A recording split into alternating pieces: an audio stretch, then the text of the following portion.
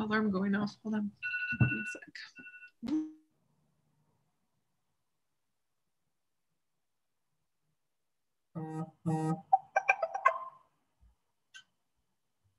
All right, back. Phone alarm went off. Yeah, I saw that. So there's like a movie you're working on, which is so interesting. Mm-hmm. Yep, a documentary. So cool. Yeah. What stage in the documentary are you? Are you sort of? Right now I'm in production. So I'm applying for grants and like different programs that to help like I can get like mentorship distribution from. So yeah, I had a really, really good meeting a couple of weeks ago with a distribution. I can't reveal it because I'm live. But it's huge. If I name it, you'll know who I'm talking about. Oh, okay. And so I am hoping, because I got interviews, I'm hoping that it really comes through. If not, there are some other ones that I did apply for that I'm excited about. So oh my gosh, Latoya, that is amazing. That's so cool. Yeah. Man. Well, you certainly have a lot going on. I know. That is for sure. I'm sure there's never a dull moment for you, but hopefully it's stuff you're interested in, right? Mm-hmm. Yeah, no, it's all good stuff. That helps keep me going. Yeah. It's nice to stay busy sometimes. Yeah. Well, looks like we are live and up and running. So maybe we should get started. Hello, everyone out there in our Field Museum Learning Connection community. Welcome to our career chat today. I am Jenny Flowers, part of the Field Museum Learning Connection team. My pronouns are she, her, and I am very excited to be chatting with my colleague Latoya Flowers today. Latoya, do you want to take a minute and introduce yourself? Hi, I'm Latoya Flowers. I'm an exhibition media producer at the Field Museum. Nice to meet you all. Yeah. So Latoya, we have quite a few questions that came in ahead of time from some of our classrooms. And for anyone who is watching live, please feel free to use our chat to funnel some other questions to Latoya so we can learn all about your career and your career path. So maybe we should just start there. Do you mind kind of sharing a little bit about what you do at the Field Museum and sort of how you got to the field? Yeah, so I'm an exhibition media producer, and what that is someone who creates like audio, video, immersive experiences for exhibits. So if you go to an exhibit and you see like a video playing on a monitor, or it's something that's projected, or it's something that you may see like in a rail that you have to interact with, that's something that I usually work on. Cool. So what is your background? Were you science, art, technology? Like how did you get into this? It's so interesting. So my background really stems from when I started going to film school. Okay. I took an interest in documentary filmmaking in undergrad. And it was something that I was really passionate about and just really excited to learn more about. So after I graduated undergrad, I did a lot of internships, a lot of different places. So like at Fox News, like different production companies, like really just learning as much as I can about film, TV production as much as possible, because at that time I still didn't really know like what area I wanted to go in. But I did know in high school that I always wanted to work at a museum, and I always wanted to create media for a museum. I just didn't know like how to get there. I didn't know like who to apply to, and like what were all the necessary steps. So I always kept that in my back pocket, put that to the side and just learned as much as I could about film, about TV production. So like I said, I did a lot of internships. And then I did an internship at Cartemplin Films. That's a documentary production company here. And so working there really ignited my passion still for documentary filmmaking, and really gave me that boost to want to go to grad school. So I moved to New York, and I went to grad school at the School of Visual Arts, and I got my MFA in social documentary film. And then from there, I moved back to Chicago because that's where I'm born and raised. And I saw a job opening at the Adler Planetarium, and they were looking for a filmmaker to bring them on into their exhibition department and to create media for their exhibits. And so I was like, okay, like I have all the skill sets, like that's definitely something I can do. So that's how I got into working into museums. I started at the planetarium first, and I was there for 4 years. And then after 4 years, I came over to the Field Museum, came down the street. Right. Right down the road. Still doing the same thing, creating media for their exhibitions. So, yeah.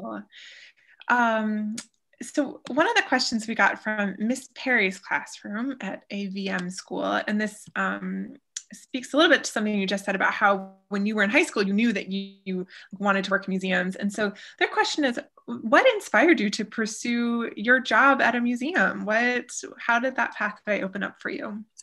Yeah, so when I was younger, I used to visit the Museum of Science Industry, the Field Museum, Planetarium. Like my dad used to take us there all the time, my brother and I, all the time. And so walking around the exhibits, I was always into watching the videos. Like, you know, how everyone else wants to look at the artifact or the specimen.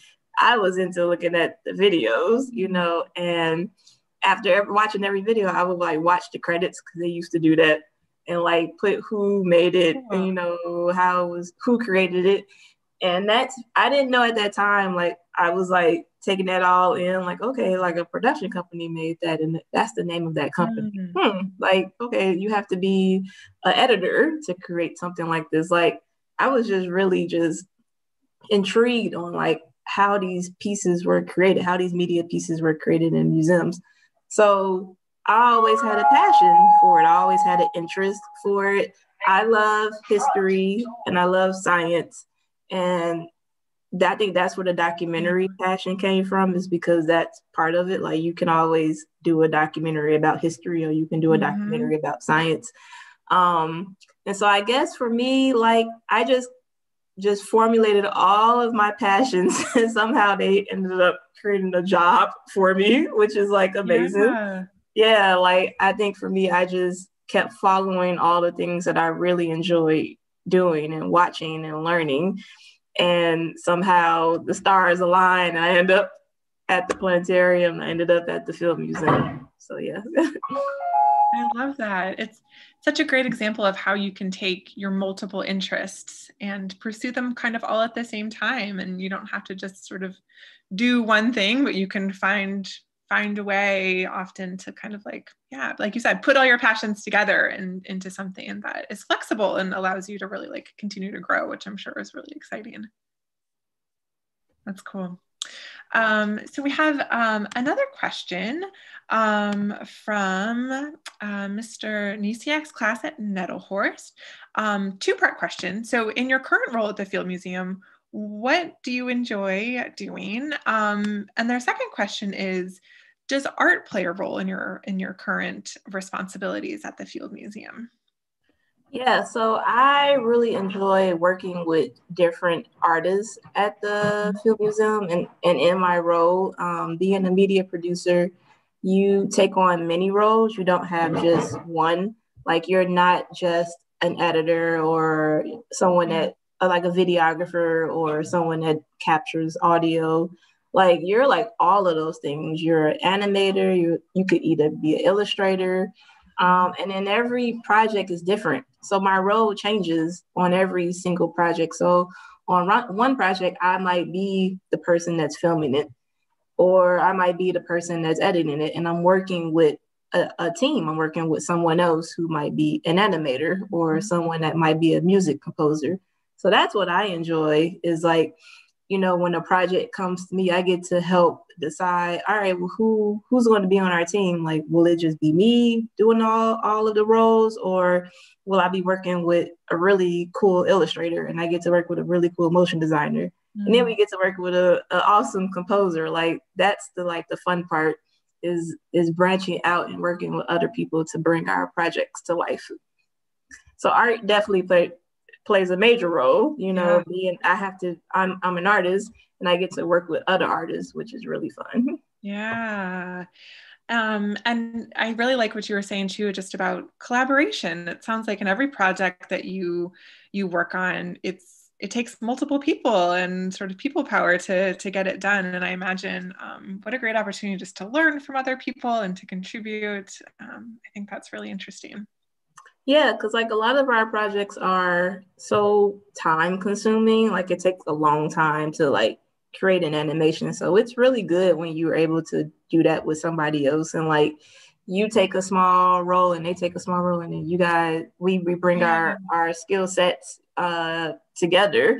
Like that's what makes the projects even stronger and even better and even more compelling in our exhibits is the teams that we formulate and the collaboration. Now totally. I have had to do some projects like by myself, which is okay, but I really do enjoy when I get to work with other artists. Yeah, that's like the fun part. Really the Yeah, real fun part for me. that's really cool. Um, can you talk about a project that you have worked on at the Field Museum? Something that really speaks to you as like something you're really proud of and love to show off to friends and family Yeah. when they come to visit. Yeah, actually I can share my screen because I have a few projects. Awesome. Let me know if you. All right, go for it. Okay. Can you see that? Yeah. Cool. Oops. Maybe not. Cool. All right, so Great. these are a few of my favorite projects throughout my career working at museums. Yeah. These are a bunch of photos that I had taken while working at the planetarium. So one thing I really do want to mention is before working at the planetarium, I was not a photographer. That was something that I did not really study in school, you know, because I went to film school. So yes, you learn about composition and, you know, like how to frame a shot, but I Mhm. wasn't a photographer. You know, that's a very distinctive field. So while working at the planetarium, that was a skill set that I was able to pick up, which was really cool. You know, I was able to really become better at it and actually fall in love with it. You know, like photography is now one of my newer passions. And so these are some photos that I had taken like from different events like Adler After Dark, um, some events that usually would take place like on weekends, like yoga in the Dome Theater. Oh, cool. I see I think that. that's this picture right here. And Yes. then like people would come showing up in costumes for different events. So I was able to capture all of that while working at the planetarium to really show why it's a cool place to visit. Hmm. Those photos are beautiful. Thank you. And so when I started working at the Field Museum, this was one of the first exhibits I started working on. It's called Antarctic Dinosaurs. Mhm. And so I created quite a few media pieces for this exhibit, but for this one, this is when I had the chance to work with another artist. Hmm. And so my role for this was more like kind of like giving like art direction. In the exhibit, our curators and developers wanted to create two maps, really illustrating what Antarctica was like and how it changed over time. So the first map, this one that has more green lush land, Mhm. that's pretty much showing what Earth looked like before Antarctica became a continent. So we're talking about Pangea and how it broken up into several continents. And then this bottom one is talking about how Antarctica became cold and icy.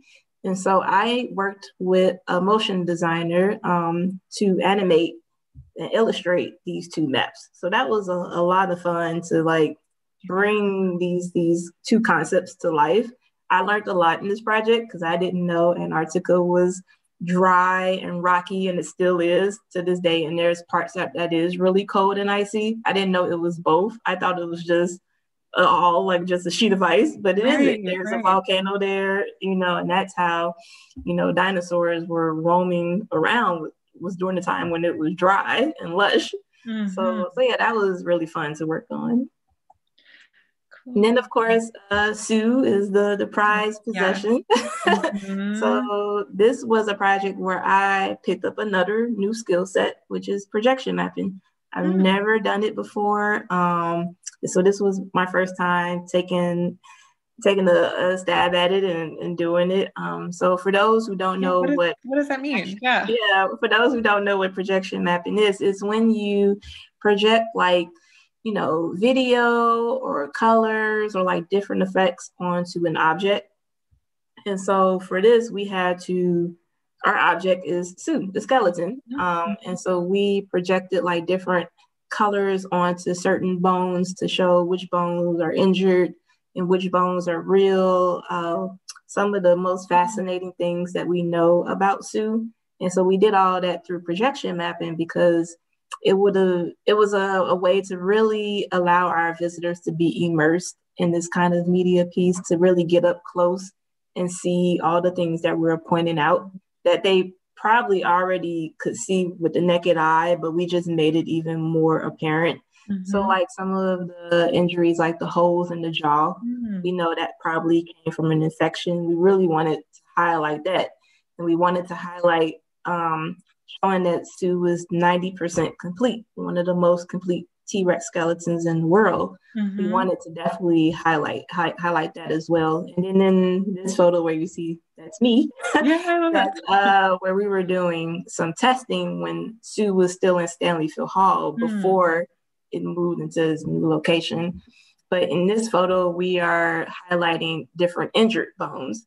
And so, yeah, that was pretty much the gist of that project, is using projection mapping to bring these scientific discoveries to life. That is a really interesting combination of art and science right there. Like thinking about sort of, how to combine that. That's really cool. Yep. And so during the summer, we knew once Sue had opened that the exhibit will be traveling, but of course the real specimen wouldn't travel. They would have to make a replication. And so the thing about projection mapping is that it's very challenging to travel. Once you create your images and you project everything, if you move the object, you have to redo the entire thing. And so we couldn't do that every time the exhibit travels from different cities. So we came up with an alternative, and that was using UV paint for those injured bones and using theatrical lighting to help fill in the rest. So the show is still the exact same.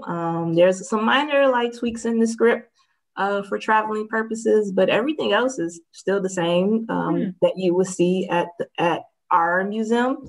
And that's what we wanted. We wanted to keep the same essence of the show. So when it's on the road, people are still getting that same experience that everyone else gets at the museum. So yeah, this was a lot of fun to like rethink, how do we take projection mapping and then turn it into something else, but still try to keep everything very similar.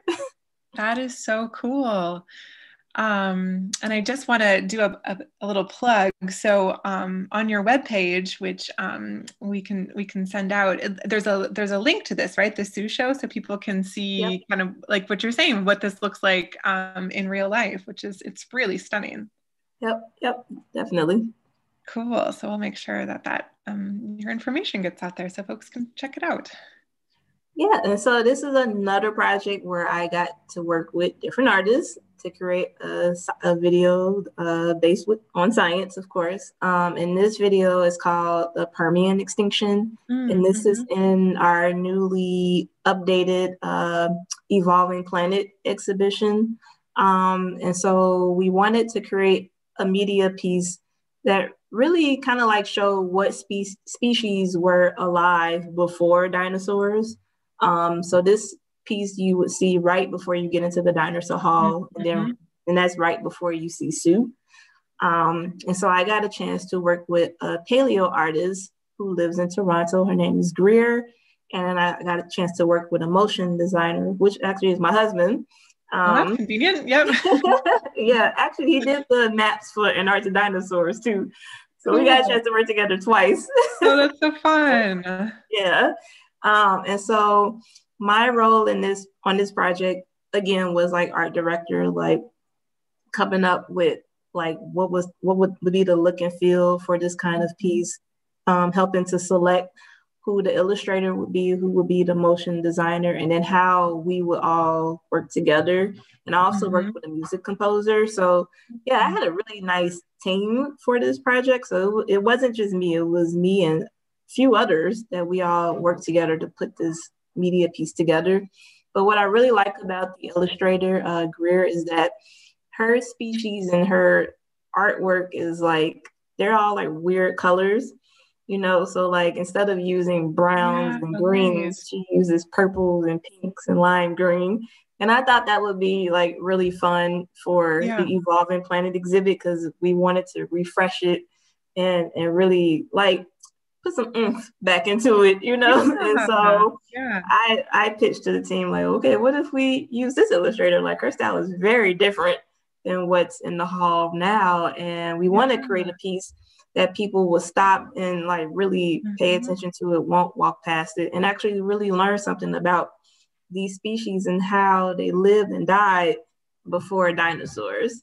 So I would say if you ever go back to the museum and you go through Evolving Planet, definitely check this out. This is a permanent media piece, so it's going to be there for a while. But it's a lot of fun. It's not there isn't any narration in it. It's just mainly like text and a lot of animation. It's about 2 minutes long, and it has some sound effects and music with it. And I think it's really cool. And yeah, it was a lot of fun to work on. It sounds like it. And like you said, such a different kind of piece of media. Latoya, we have a question from Miss Manning's classroom about the projection mapping. Would you mind talking a little bit more about that, and how many different like devices or like applications does it take to create a projection map as we can see it in the Sue show? Yeah, so for this, while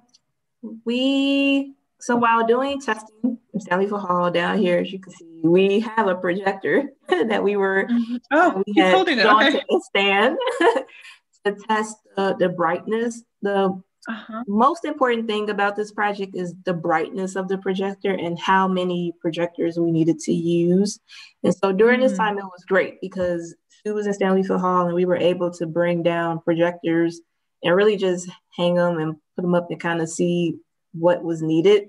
And so from doing this test, we were able to like find out that with Sue being very long, we needed about 3 projectors, one just for the skull itself. And then we had one for the middle, which covered like the ribs and the hip and the leg. And then we had one just for the tail because the tail is so long. So we ended up using 3 projectors total for the show. And then we had 2 extra projectors. I think you can kind of see it's hanging in this photo for like captions, Spanish, English captioning. So yeah, that's how many we end up using. So it does sound like there's a good bit of sort of just trial and error. You just have to kind of get in there and see what's going to work and give you the projections that you want.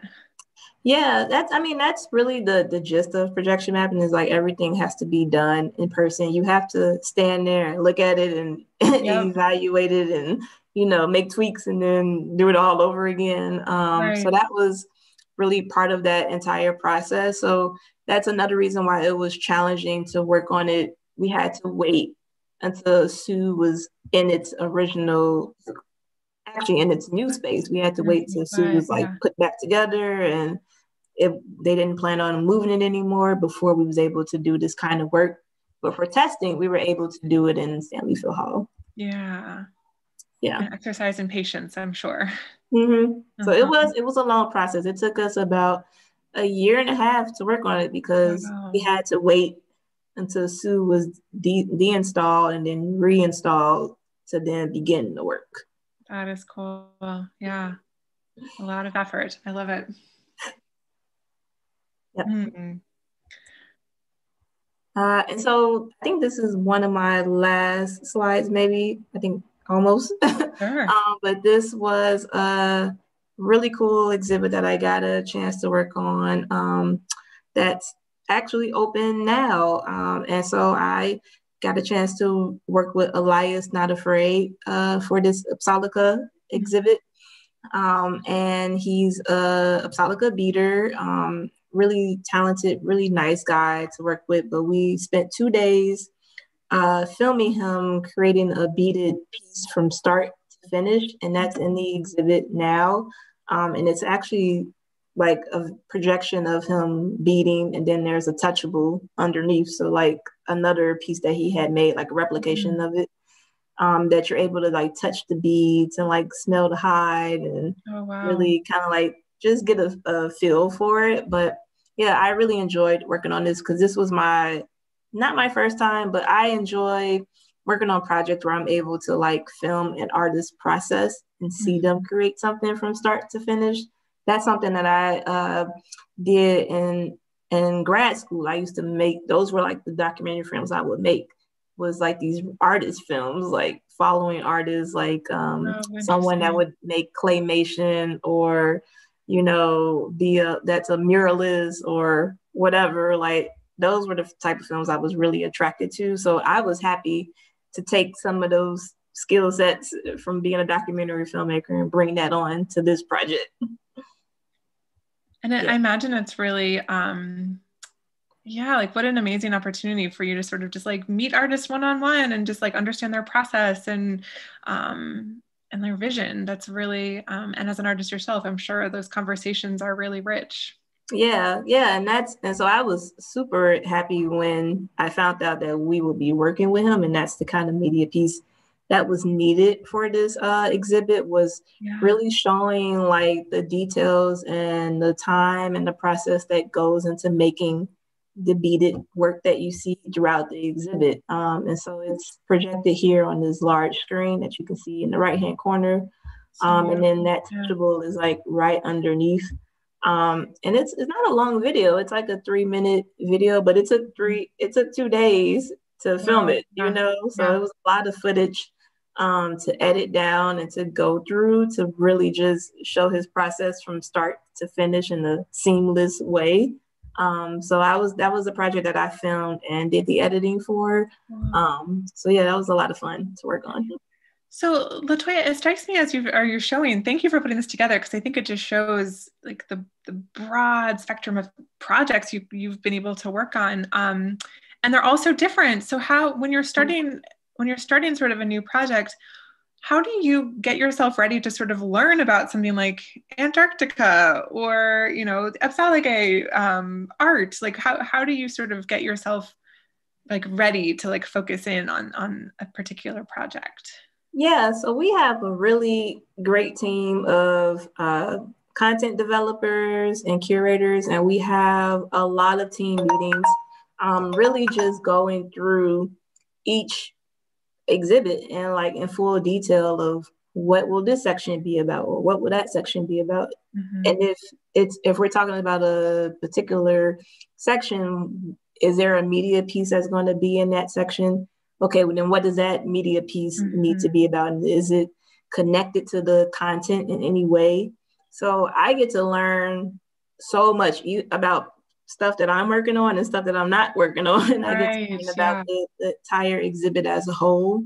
I get to learn about all of the collaborators that's involved and all of the pieces that they're working on. So I get a full view of the entire story that's being put into an exhibition.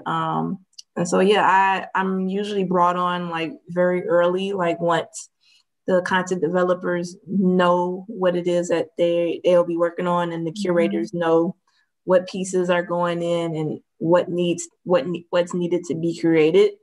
So yeah, that's what's helpful. That's how I get to learn everything, is really through our content developers and curators, like having those team meetings. Yeah. So we are almost at time, but there's one more question that has come up that love to ask you. So you are tremendously talented at what you do. I think like it is just stunning what you are able to create. And so thank you for sharing that with us. And one thing that seems to appear to me at least is like you're very confident. You're confident on just like taking on a new project and learning a new thing, or like growing your skill set. And I think it's just really wonderful to kind of like to see that from you. And so I'm wondering about, do you have advice for like instilling that in the young folks who are watching you talk today, sort of how to build that internal confidence and just willingness to try new things and experiment sort of with your skills? Yeah, I think it comes from like always being open to learn new things. Mm-hmm. I think that's so important when you are in a position like mine, or if you went to film school, or you want to go to film school, or you want to be involved in any kind of media where you're either filming, or you're a photographer, or you're a projection mapping artist. You're constantly learning something new all the time. So you have to always be open to that. Either it's self-taught or you're learning from somebody else. I'm really big on teaching myself. Like I taught myself photography, I taught myself projection mapping, and that comes from looking at other people's work who are excelling at it and who are really good at it. I get inspired by other artists. Mm-hmm. So 90% of my time, is researching other artists, being like I'm on their websites, like looking at how they create their projects. And then when it's time for me to work on something, I use those as references. Mm-hmm. Like, okay, here's a projection mapping artist that I really admire, and I think we should do something like this for our exhibit.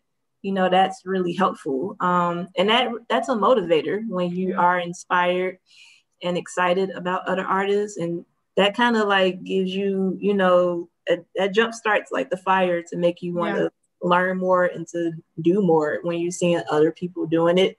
Because you're like, hey, I think I could do that, or I'm interested in doing something like that, but I don't know where to start. Start researching other artists and start kind of learning their path, either reaching out to them directly and asking, or just following their work, and seeing how the steps that it takes to get there. That's something that I've been doing and that I intend on always doing. I feel like that's been really beneficial in my career, because when I was in film school, I learned about how to shoot and how to edit, and that was about it. Right. Everything else has come from being self-taught out of school, so I guess my advice is, if you decide to go down this path, is to always be open to teaching yourself new skills, Mm-hmm. Well, Latoya, you are an amazing example of just someone who is a lifelong learner and curious, but you're also, you're willing to put the work in, and like you said, sort of teach yourself. And I think that's just really, there's a lot of powerful lessons in that. So thank you so much. We are at time. That half hour just like flew. Thank you so much for chatting with us today and for answering all of these great questions. I really appreciate you taking the time. It was really fun to learn about what you do. Thank you so much. Thank you for inviting me. It was really fun to talk about work. I enjoy it.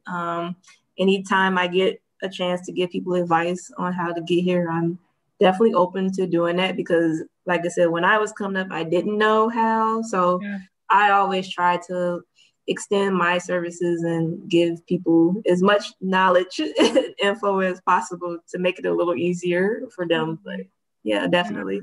Awesome. Well, thank you for doing just that today with all of our Field Museum Learning Connection classrooms. So thank you so much. And to everyone who is viewing today, thanks for all the great questions and for joining us. And we will see you at the next career chat. So thank you so much. Thank you.